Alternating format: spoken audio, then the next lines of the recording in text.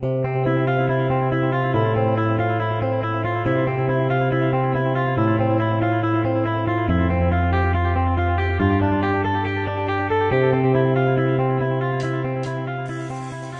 5,000 years ago, China's Yellow Emperor, Huangdi, sent out 5,000 emissaries all around the globe, looking for those ingredients that would help to prolong life and would help to serve as the base of all of Chinese medicine. And actually, Huangdi is the father of Chinese medicine. In addition to that, he's the father of written Chinese itself. He's considered the father of Chinese mathematics. He's considered the father of Chinese philosophy, and quite a remarkable person. Well, he also discovered a particular ingredient, one of the herbs that his emissaries brought back from their explorations, called Ganoderma lucidum. Actually, it was called in Chinese lingqi. Ganoderma lucidum means bright, shiny skin in Latin. Over 5,000 years ago, Ganoderma lucidum was crowned king of all the herbs, and it has retained that title for all of that time. In fact, nowadays, we know that there are all kinds of things that we have scientifically documented that are found in Ganoderma lucidum that have helped it maintain its status as the great king of all of the herbs. For instance, it has ingredients that will help to support the immune system. It has ingredients that oxygenate the body. It has ingredients that can help boost energy. It provides over 200 phytonutrients, including more than 150 powerful antioxidants.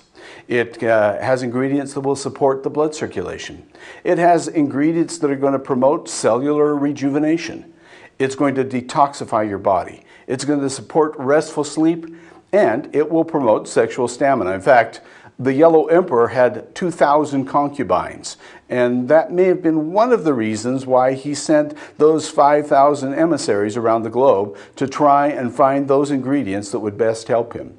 It's actually thought that the Yellow Emperor and those people that he sent were the founders of Japan. Some of them became the founding families of Japan, and there's even some discussion that some of those that he sent out became the fathers of the Maya over here in the Americas.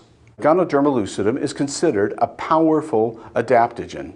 What is an adaptogen? An adaptogen is an ingredient that helps your entire body manage the stress, so that whatever the stress might be, whether it's from a sickness or from work or from whatever it might be, lack of the proper nutrients or whatever, it helps the body to manage stress, however it comes, so that your body actually maintains its well-being, its wellness.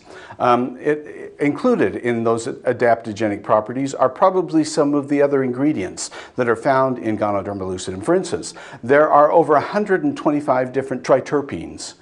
These are very important ingredients for the health of the body. There are also, one of those that we know of that's been studied considerably is ganoderic acid. In fact, you will find hundreds of studies about ganoderic acid on PubMed on the websites that the National Institutes of Health maintains.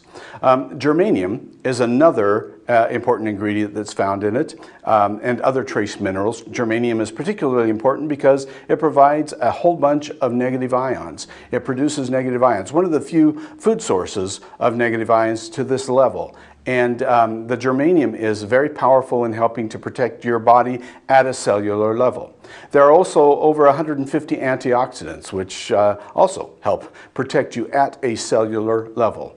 We have all kinds of polysaccharides in Ganoderma lucidum, including beta-glucan. Beta-glucan is one of those really critical polysaccharides that helps to support the immune system. We also have coumarin. Many of you have heard of coumarin and how derivatives of coumarin are used. Mannitol. Mannitol is something that has been found in a couple of different plant sources. One that has been very powerful is aloe vera. In fact, there are entire companies dedicated to the mannitol in aloe vera. You may have heard of some of those kinds of companies. And then we have alkaloids. There are all kinds of alkaloids in Ganoderma lucidum, and those have many metabolic benefits that your body can use, so that your metabolic processes and systems are working and functioning better. And there's so much more about this amazing, amazing mushroom. We're just actually beginning to learn. Well, right now, there's a lot of confusion about Ganoderma lucidum. I've kind of given you a little history, a little bit about why it's so important. Well, everybody seems to be realizing that right now. But there's all kinds of misinformation about Ganoderma lucidum that's out there on the internet right now. For instance, there's kind of this attitude of somehow my Ganoderma lucidum is better than your Ganoderma lucidum. However, most of the companies that are saying that are essentially using the same methods that have been used for over 5,000 years ago, since the Yellow Emperor and his emissaries first found this ingredient. They're using the same methods. They haven't changed in nearly 5,000 years. And they're all saying, you know, we get our Ganoderma lucidum from Asia, and it's all produced using the same methods that the Yellow Emperor did, but mine is somehow better than yours.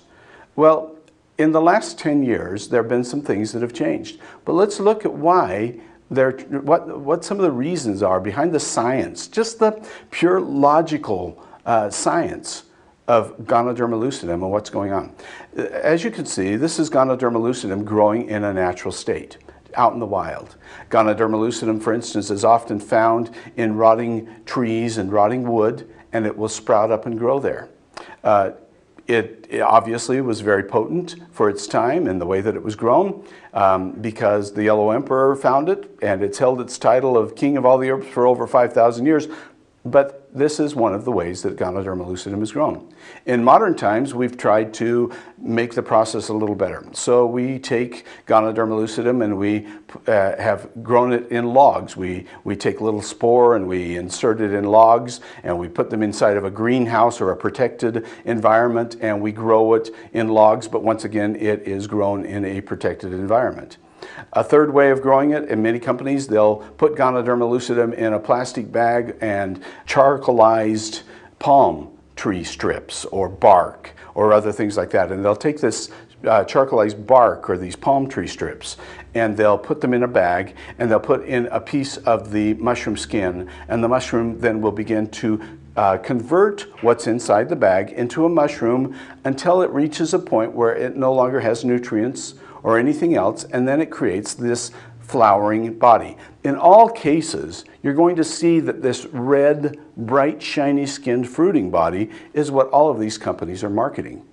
I would like to clarify that that is not necessarily the best part of the mushroom. What is this red fruiting body that we're seeing? It actually develops right at the end of the life cycle of the Ganoderma lucidum. So the Ganoderma lucidum is actually the fungus that's growing inside of whatever environment it might be. It's converting that environment into fungus until there are no more nutrients left, or until there's too little water, or until there's too much heat. And then it produces a fruiting body. What is the purpose of the fruiting body? This is something that appears at the very end of the life cycle, and it's to produce the spore, so that the spore can be spread around to perpetuate the mushroom before it dies. So this is at the end of the life cycle when the nutrient value is at its very worst. This is the part of the mushroom that for over 5,000 years people have been using, the part that's about to die.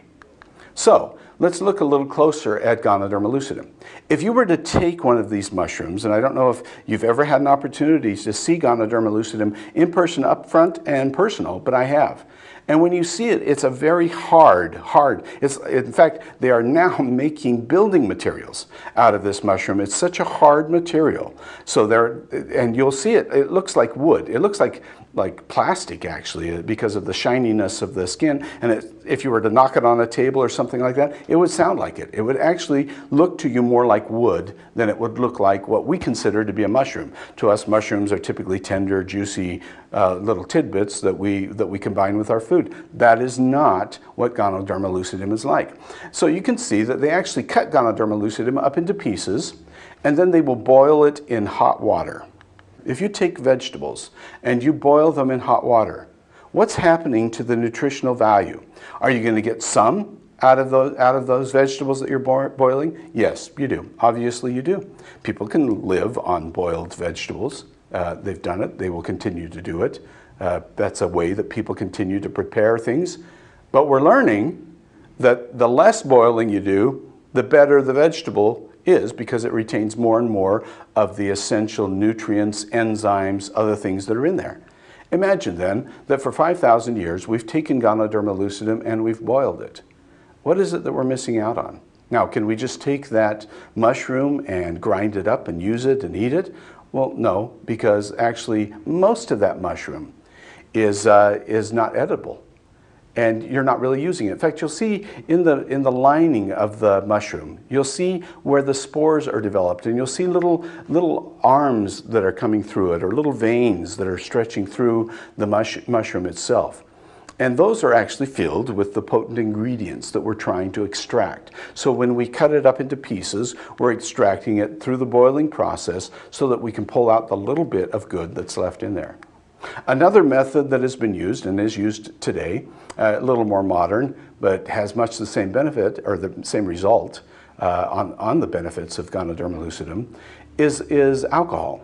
When Ganoderma is processed with alcohol, once again, it's used as a solvent, just like the water. The hot water, is used as a solvent to dissolve the Ganoderma lucidum extracts and extract it from the fruiting body.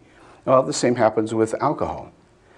So there are some companies that have focused, because of what we're talking about, they've decided to focus on the spore, the seeds. Now, this is actually a pile of spore, of Ganoderma lucidum spore. You can see it's pretty, it's red, it has all the color of the pretty red mushroom, but the spore actually identically has this very, very hard shell that is developed with it.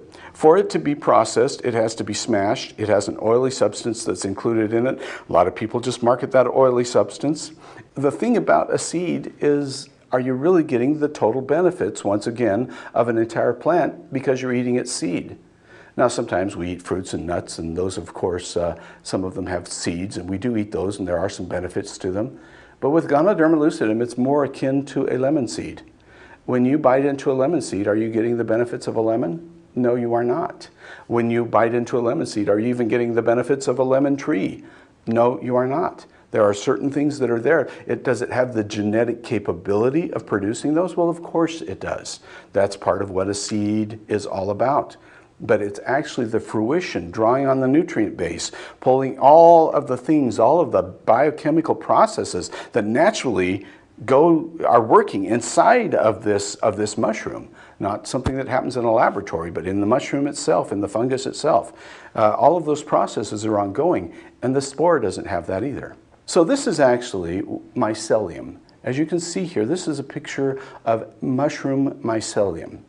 What we do is we take a piece of the mushroom, and you can see in the center, we take a piece of the fungus, and we put it in a substrate. What is a substrate? A substrate is a nutrient broth that we use that has all of the food that the mushroom is going to need, that the fungus is going to need. All of the nutrients, all of the water, everything all together, and it's put into a bag. And we'll put that into that. Well, the mycelium is the growing part of the mushroom.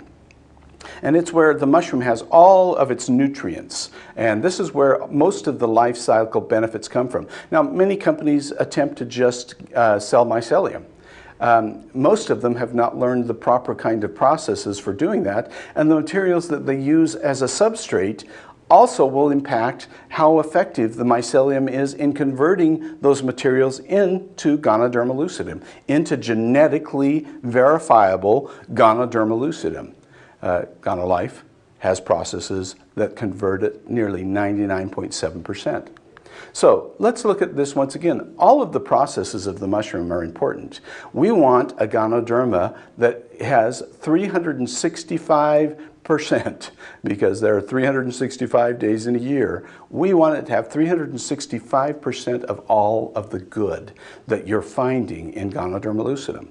Whether it's in the spore or in the mycelium or wherever it is, all of the good needs to be brought into play. So we do that. Now, as you know, Ganoderma lucidum, and I've alluded to it several times, is part of the fungus family. The fungus families actually can be quite a pretty family. There's some beautiful, beautiful mushrooms out there. And it's a powerful family. Over 90% of all of our antibiotics that we produce and that we use today that have saved hundreds and maybe millions of lives, all are derived from mushrooms. In fact, penicillin comes from this family. Now, penicillin, as you can see, is not maybe the prettiest of the family. In fact, it's kind of a little scary looking. But that's what we take. We take this mold, which is a fungus, and we actually develop that into penicillin. So, what is the difference between our product and all of these? How is it that we're not taking and boiling things or using harsh chemicals? How is it that we're able to deliver a 100% organic, 100% raw, 100% whole Ganoderma lucidum that we call Ganoderma lucidum 365? Well, the process is, first of all, in our substrate. That's one of the secrets that we have. The substrate is made of a grain that's organic, and we take that and we mix other things in with it. And this is a grain that you should eat yourself. It's very good for you. It's very healthy for you. It's a little bit of a rare grain, but it's a beautiful kind of a grain. We take that, we make sure that all of the nutrient mixes in there. Then we take a piece of the fungus itself and we put that inside of the bag. And slowly what happens is the fungus begins to convert every last bit of the contents into Ganoderma lucidum. And because there's no lack of water, no lack of nutrients, it doesn't turn into a bright, shiny, pretty wooden mushroom at the end of the journey. What we get is a 99.7% conversion of all of the materials inside of that bag into genetically verifiable Ganoderma lucidum. In fact, our Ganoderma lucidum is actually registered with the National Center for Biotechnology and Gene Bank. That's the National Center for Biotechnology Gene Bank that is run by the National Institutes of Health. Also happens to be the ones that run the PubMed website, where you can find all of the research, hundreds, thousands of pieces of documented research on Ganoderma lucidum. And this is a very interesting aspect. It actually allows us to show you that our Ganoderma is 99.7% pure, DNA pure Ganoderma lucidum that you're consuming in this process. Nobody was able to come up with this process. It's really something that happened in the last 10 years. In fact, what they do is they fill up the bags with the substrate, we put it in a laboratory, and in a matter of meters, we can grow 200,000 tons of Ganoderma lucidum a year. That would take other companies acres and acres and acres and plantations, huge plantations, to extract what we can extract in just months from our Ganoderma lucidum. We actually can grow this anywhere, and we happen to grow it right here in the United States, and it is USDA certified organic Ganoderma lucidum. It is EU certified Ganoderma lucidum organic. Once again, certification is on that it's organic. And we also have a kosher rating on the Ganoderma lucidum. We have the Star K kosher rating on our Ganoderma lucidum.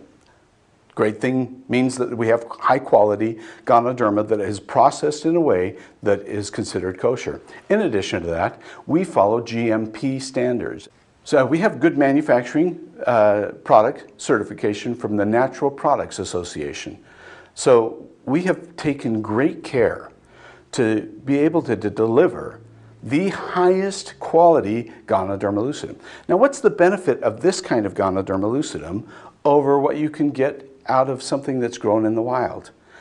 We can show that this is hundreds of times more potent than Ganoderma lucidum grown in the wild. Let me repeat this.